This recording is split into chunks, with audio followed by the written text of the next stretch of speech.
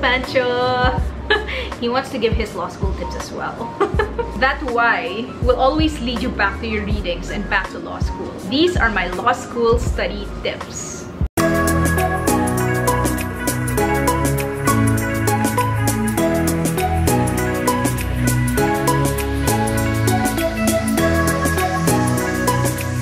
Pancho! This is Pancho! He wants to give his law school tips as well. He's so cute! So cute! You know what? I heard some law schools nowadays have stress relief programs and the students are allowed to bring their dogs. Parang therapy dogs for law school.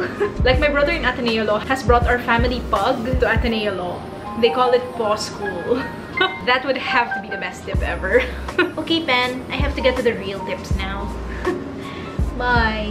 Hi guys! Welcome to my channel. I'm Tina. I'm a corporate lawyer in the Philippines. Okay, so ever since I started my channel, which was not too long ago, around 4 months ago, you guys have been asking me for recitation and study tips. I'm actually so happy that a lot of you guys who watch me are going to be lawyers in the future. So hello future colleagues in the legal profession. I think a good thing about this whole YouTube community is that there really are a lot of tips and tricks that you can get off of the internet these days. Like back when I was a law student, not too long ago, again, hindi ako ganun katanda, you guys. Back when I was a law student, there were no relatable sources of information about the whole law school experience. Like my only source of what law school was really like was number 1 from my dad, kasi nga lawyer siya, but yun nga, he graduated around 1974 from UP Law, so medyo hindi na relatable yung mga experiences niya. And number 2 from upperclassmen. And that's not like I would get to talk to those upperclassmen a lot, kasi number 1, hindi kami close. And number 2, syempre busy din sila with their own law school experience. So, wala. So talagang I hit the ground running in law school, like so many others. So one of the good things about YouTube is that I get to reach a lot of you. And in this video, I do exactly that. I am going to be giving you guys some law school study tips. These tips are based on my own experience as a student of the UP College of Law. I graduated in 2012. Studying in law school, of course, is a very personal discipline. And you guys may already have your own study style that works for you. So my study tips that I'm going to tell you in this video may not necessarily work for you. Conversely, your study tips may not work for me. Pero buti na lang hindi na ako mag-aaral ever. Well, unless mag-masters ako.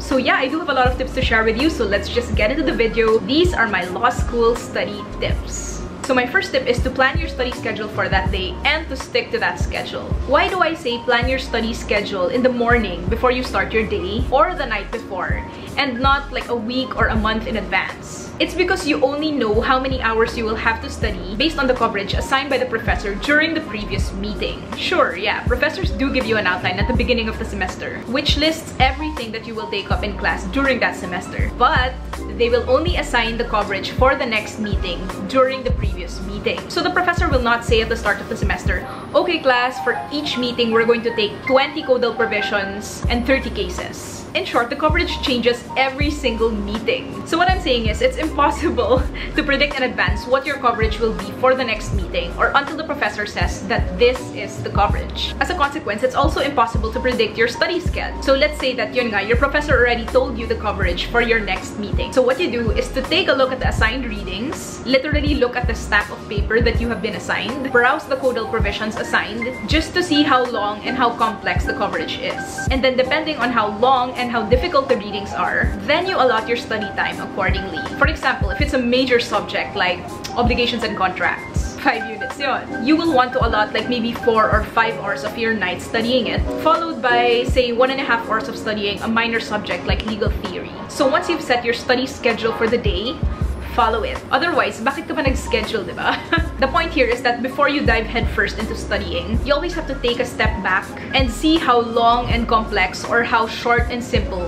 Is there such a thing as simple in law school? But anyway, you have to see how long or how short your coverage for the day is. Mahirap na if you start studying without knowing exactly how long or how complex the coverage is. Otherwise, you're just running into the unknown without knowing where you're gonna stop. So take a step back, assess your readings, and see how long you're going to have to study. Okay, my second tip is to always aim to finish the coverage. In law school, more is always better. Let's say you've been assigned 20 cases for your political law class. Always aim to finish reading all of those 20 cases. Even if it's on a more superficial level, you know, even if your understanding of those 20 cases isn't as in-depth as you would like, it's always better that you can recite the basics of those 20 cases which you finished rather than you being able to give a very detailed, in-depth recitation for 10 cases. Kasi 10 cases lang yung natapos mong basahin. Knowing the basics of 20 cases is always better than knowing every little detail of 10 cases. Kasi ano nang mangyayari sa'yo when your professor calls another student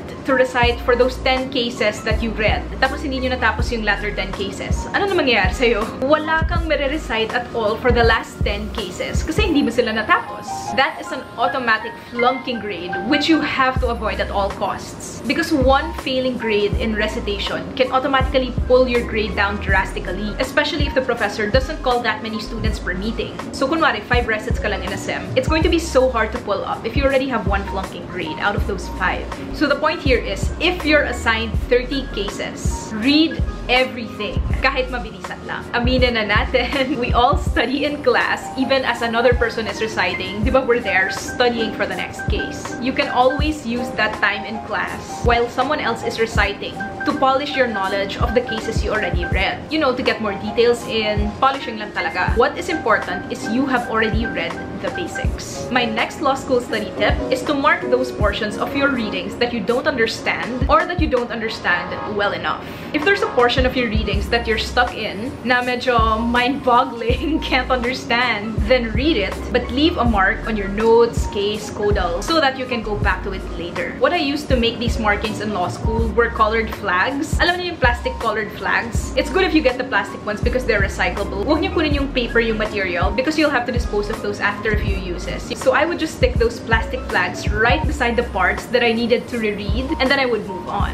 Don't use highlighters or pens to mark kasi ang hassle doon. You'll have to flip back through what you've already read just to see what you have to go back to, compared to flags which are immediately visible even when your codal or your book is closed. It's important to be efficient when studying. If you spend too much time dwelling on a provision or a portion of your readings that baffles you, then you will lose crucial time that you need to study other material. Kasi when you're in law school, you're not just studying for one subject. You're studying for multiple subjects in a day. You really have to be wise with your time. So even if it's as simple as saving time when going back to portions that you don't understand, every minute counts. And remember, like I said, always aim to finish everything. Once you're done with the coverage, that's when balikan nyo yung mga kailangan nyong balikan. My next study tip is that if you're a visual person like me, as in you appreciate and you can better understand things if they're in the form of flowcharts, tables, matrices, diagrams, then you are likely a visual learner as well. In short, you would be less likely to understand a concept if it looks like this, and more likely to understand it if it's in a format like this. For example, guys, look at this civil law provision.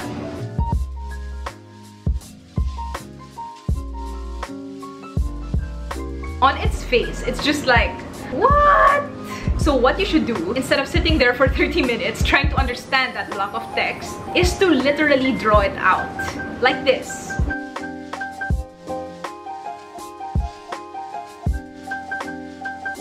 Makes it so much easier to understand, right? I myself am a super visual learner. If there's something that I don't understand, I draw it even to this day in practice. For example, if you guys have taken property, then you guys know that if you look at the provisions themselves on builder, planter, sower concepts, di ba ang hirap niyang intindihin if you just read it? But if you plot it out in a matrix form, it makes it so much more comprehensible when it's in a chart format, di ba? So don't hesitate to get visual when you're studying the law. If in doubt, draw it out. My next law school study tip is to read the assigned cases or provisions in chronological order. Let's say that you have some 40-page cases to read, and you also have some 3-page cases to read. I know that the tendency is that you'll want na unahin yung mga 3-page cases. Ang nipis eh. But nope, guys. Read everything in chronological order as they appear in your outline, because the professor placed them in that order for a reason. Let's say that case 1 is the case that you skipped, and case 2 is the case that you read first. There are 3 reasons why it's important not to skip. Number 1, case 2 might be an expansion or a narrowing of a doctrine that's in case 1. Another thing is case 2 might have explicitly overturned a doctrine that's in case 1. And lastly, case 1 and case 2 might actually be contradictory because some professors do that. Sinasama nila yung cases about an old doctrine that was subsequently overturned, or naglalagay sila sa outline ng cases with two contradictory doctrines, and then they will ask the student who is reciting to compare and contrast the two cases. Nakakaloka, diba? Sometimes also, if cases are related, and by related, I mean they have similar doctrines or they apply the same provision of law, then there's a high likelihood that your professor will ask you to recite those related cases. So when you're studying, you really have to look at your cases as a whole, and you have to be able to relate them to each other. My next law school study tip is, before memorizing provisions, you have to be sure to understand them first. When I was a law school newbie, as in noob, I used to hear some professors say, in law school, you don't need to memorize. You just need to understand. Paano mo nasabi? That is so wrong. In Philippine laws, whether criminal, civil, administrative, political law, there are so many enumerations that you need to know. Your knowledge of these enumerations will be tested, number 1, in law school, via recitation, midterms, finals, and number 2, in the bar exam. And obviously, you can't just understand an enumeration. There's just no way around it. You really will have to memorize sometimes. So my tip is this: before even attempting to memorize something, you have to understand it first. If you try to memorize something without having understood it first, then it is very likely that your memorization of whatever it is that you memorized will be very short-term. As in 1 or 2 days after you memorized it, you will have forgotten it already. I know that when we're studying, we're rushing because we just have so much coverage to finish. That's why law students are speed readers, right? So it might seem to you like a waste of time to try to understand a provision or an enumeration first before immediately trying to memorize it. But trust me, if you blindly memorize something without having understood it first, sobrang superficial and shallow yung retention nyo. Sure, you may be able to recite what you memorized the day after, you know, the next day in time for recitation, but you will have to re-memorize it again during midterms, and again during finals, and again during bar review. So you see, it really is counterproductive. You think that you're saving time, but really, in the long run, you're not. So my tip is to take that bit of extra time to understand what you're reading, and then memorize. Okay, my next study tip is that when you're reading cases, always write a 1-sentence summary of the case in your outline. For example, if the topic in the outline is psychological incapacity, and the case that you just finished reading is Antonio versus Reyes, in that case, the wife's repeated lying was considered as abnormal and pathological and amounted to psychological incapacity. So, in your outline, beside the case, write the most important doctrine derived from that case. So here, for example, it would be repeated lying equals psychological incapacity. This one-liner in your outline will really help you when you're called on to recite. And in that split second before you stand up, you have to recall what happened in that case. Also pala, don't forget to mark landmark cases. What I would do before is, in my outline for yung mga landmark cases, I would literally write landmark case beside that case. Those 1-sentence summaries will be a helpful reference for you when you're reviewing for midterms and finals, because you'll immediately be able to see what each case is about without having to comb through each case one by one. And for those cases which you mark as landmark cases, you know that you'll have to go back to the original scrap copy of the case. You'll read it again in the original. Hindi pwede digest lang. My next study tip applies to reading cases. Use different colored highlighters for the facts, the issue, and the ratio. This tip is useful because when you have to go back to a case, whether you're reviewing it again right before recitation or because you're rereading it when you're studying for finals or midterms, then you can easily zone in on what you're looking for in the case. So you'll know that if you want to review the facts, look at the orange highlights. If you want to review the issue, look at the purple highlights. If you need to brush up on the ratio, then look at the green ones. Those were my exact color codes before in law school. Orange for facts, purple for issues, and green for the ratio. Minsan, pag nagmamadali, I would not highlight the issue anymore. I would just encircle it and put an asterisk on it. But I would always have orange for facts and green for ratio. Color coding is a good visual cue because it immediately tells you what you're looking for and where to find it. It saves a lot of precious time when you're going over your readings on a related matter, you guys. And I have been guilty of this as well. Do not over-highlight your readings. As in yung tipong hinighlight nyo na yung buong paragraph except for one word. Be strategic when highlighting and highlight only the most important parts. You don't need to highlight everything that you feel is important because there are other ways that you can emphasize what you want to emphasize. Like for example, underlining or encircling. So obviously, if you highlight everything, the result is pretty much as if you highlighted nothing. So use that stabilo sparingly. In law school, so that I would not over-highlight, I would do a mixture of highlighting, encircling, and underlining. Just huwag kayo mag-over-highlight. Sobrang visual clutter siya. Nakaka-confuse siyang tingnan. My next study tip applies to codal or statutory provisions. Break down long paragraphs into shorter portions. When staring at long codal provisions or paragraphs that are super long, it just gets very overwhelming. So you have to break down those long paragraphs to make them understandable. You can't consume a huge block of ice if it's in the form of a huge block of ice. But you can consume it if you break it down into smaller, bite-sized portions. I used to do this, guys, by, let's say I was faced with a very long paragraph. I would put slash marks in between sentences. So right away, just by putting a simple slash mark, you would see the break or the division of ideas. You guys know that a lot of provisions of law have so many different ideas jam-packed into one single provision. So to break it down and make it bite-sized, then when you're reading the provision, lagyan nyo na agad ng slashes in between ideas. For example, you're reading the provision, tapos nag-end na yung concept 1. So lagyan nyo na yung slash. Then you're reading it again, ang haba-haba. Tapos nag-end na yung concept 2. Lagyan nyo na ulit ng slash. Something as simple as that can really make an intimidating looking provision much more understandable. Okay, my next study tip applies to when you have to memorize the general rule and the exception or exceptions. My tip is this: use a color or symbol to mark the general rule, and then use only one mark to mark the exception. For example, if you're reading a codal, highlight the general rule. For the exception, use a symbol. For example, I would highlight the general rule. And then for the exception, I would use a symbol na parang circle siya with an X inside. So again, the general rule would be easily apparent, and so would the exceptions kasi may symbol na siya. The good thing about this technique is it saves you time when you're studying or reviewing because you can immediately zone in on the general rule and quickly see the exceptions to that general rule. Keep in mind that you do not just study material once. Rather, you actually review your material again for midterms, again for finals, again for your bar review subjects in 4th year, and again during bar review. If you highlight the general rule and you mark the exception in the exact same way, so parang general rule, orange highlighter, exception, orange highlighter pa rin, when you go back to the material later, it will be so hard to identify which the rule and the exception is because everything just looks like one big chunk of highlighted text. Pare-pareho yung itsura eh. But if you mark the general rule a certain way and mark the exception a different way, when you're reviewing, you can immediately see, this is the general rule. These are the exceptions to that general rule. Efficient. My next study tip is, when reading cases, do not be afraid to use digests, but do not rely solely on them. There are so many sources of digests. Textbooks, the internet, your digest pool in class.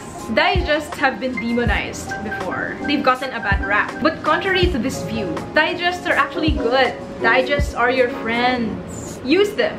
The warning here, however, is that you should not just read digests instead of the actual case. Instead, you should use digests to spot the issue, and once you know that issue, use that to go back to the actual scrap copy of the case. This is how I used to do it. A digest is usually divided into 3 parts, right? The facts, the issue, the ratio. I would very quickly browse the issue portion of the digest, and then once na nakita ko yung focal issue sa case, saka ko babasahin yung actual scrap case. The great thing about that technique is that it lets you see the big picture, you know, the meat of the case, the bone of contention, right away. Kasi when you look at the case, it's like this eh. But once you've quickly looked at the digest, your focus narrows eh. So it becomes like this. So once you know that from the digest na, ito yung major issue ng case, then that's when you go back to your scra, your actual case. So for example, if the digest says, issue, whether or not the offer of Juan to Maria had been legally accepted by Maria, despite the absence of a written acceptance by Maria, resulting in a perfected contract. You know that when you read the actual scra case, you can just gloss over the other issues. You know that you're going to be focusing on the facts and the ratio related to that issue of whether there was legal acceptance by Maria of the offer of Juan. So you know that you're not going to be wasting your time on other irrelevant issues. So the bottom line here is to use digests to supplement your cases, but not to substitute them.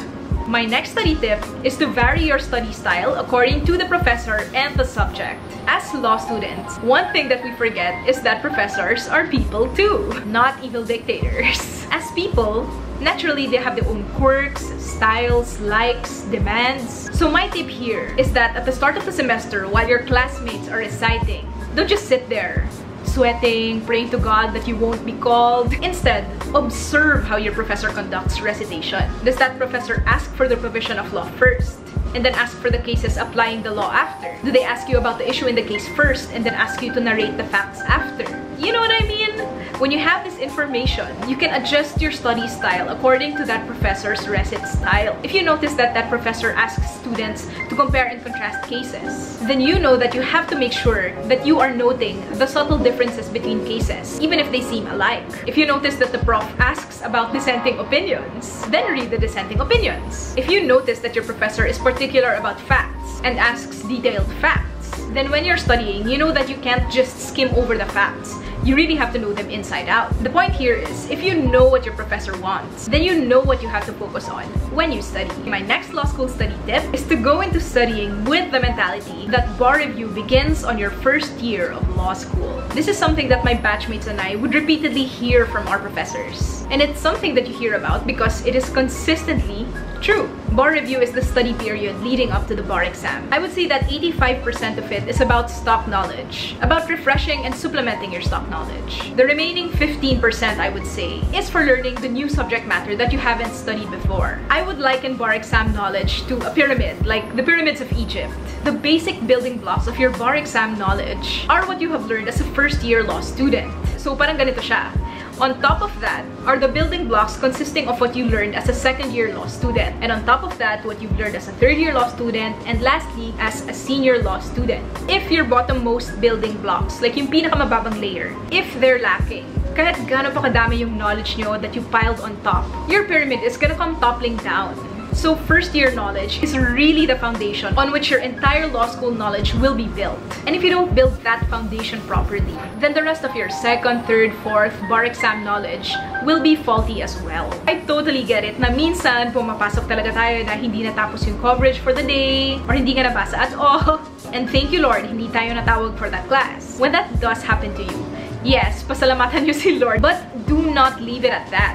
Make sure that after class, you still read the coverage that you missed. Remember that if you skip reading the coverage, wala talagang malulugi dyan, kundi ikaw. Because in law school, you're already supposed to be studying for the bar exam. So if you cheat and you say, hindi ko na babasahin to kasi tapos na to last meeting eh, ikaw talaga yung talo dyan. Remember that when you study, day-to-day survival is the short-term goal, but passing the bar exam is the long-term objective. So study not just for the professor, but study for you. My next tip is to supplement your studying with Sunbeda Red Notes. I'm not kidding when I say that Sunbeda has the best reviewers on the planet. I and my batchmates used their reviewers the most, more than any other reviewer from any other school. For day-to-day class, obviously, Sunbeda reviewers are not enough. But reviewers are still valuable tools because you can use them as references when you're studying your main material. So you basically use reviewers alongside your main material. Have your main material in front of you and study that. But do have your Sunbeda Red Notes beside you so that you can see what the important things to remember are from your main material. Readings get so overwhelming just because of the sheer volume of the things that you have to read. But with Sunbeda Red Notes as your guide, you would immediately know what to remember from your main material. Sometimes, Sunbeda Red Notes even have short 1- or 2-liner summaries of cases. So for example, in your Sunbeda Red Notes, it says, Matudan versus Republic, 2016 case. Affirms the 1997 Molina case. Guidelines for Article 36 psychological incapacity are number 1, 2, 3. So since you saw from your Sunbeda Red Notes that yun yung meat ng Matudan case, then you know that that's the part that you have to focus on the most when you're reading your main material. So Sunbeda Red Notes, or whatever reviewer you prefer, although I still say Sunbeda reviewer is the best, they can be such helpful guides. The caveat there is just do not use it as your main material. Stick to your outline pa rin. Another thing that's great about Sunbeda Red Notes is that they have mnemonics. Yung parang they get the first letter of the enumeration or the things you have to memorize. For example, the letters are R, S, B, L, P. They transform it into mnemonics na parang Ra, Sa, Be, Lo, Pa. So Sanbeda, thank you for making Sanbeda red notes. They're the best, honestly. My next law school study tip is to go offline, as in turn off your laptop or your phone Wi-Fi. But since mga millennials kayo, tayo.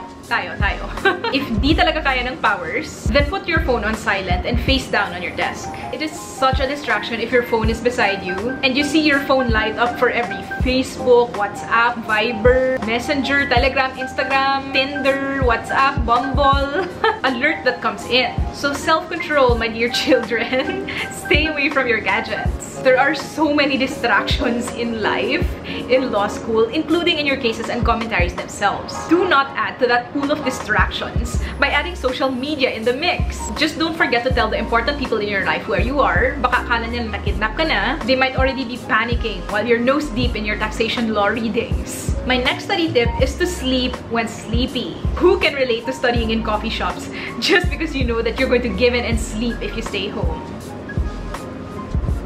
I know that law school is about pushing yourself. Pushing yourself to study even when you're down, you're tired, when your brain is in the clouds, and when you're sleepy. But guys, if you are so sleepy to the point of nodding off when you're in Starbucks, then you know that it's time to call it a night and go home. Your brain can no longer absorb anything if you're that sleepy, guys. Sleep. And then just get up early to finish whatever it is that you have to study. So that is it, you guys. I hope that you guys picked up a thing or two from this video that you could apply to your own law school experience. I know 100% how difficult law school is. I'm sure that each of you has that why. That why. That reason why you're in law school in the first place. That reason why you're willing to endure the humiliation, sleepless nights, mental anguish, in short, moral damages.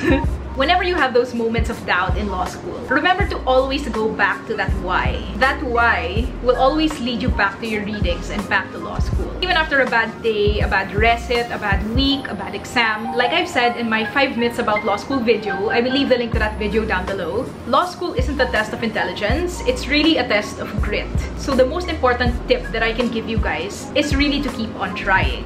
Just remember that nothing worth having comes easy. So yeah guys, thank you so much for watching this video. I hope you learned a thing or two and I hope you enjoyed watching. If you did, please don't forget to like this video. Please also don't forget to subscribe to my channel and to hit the notification bell below if you guys would like to be notified of my future videos. Thank you so much for watching and see you in my next video. Bye!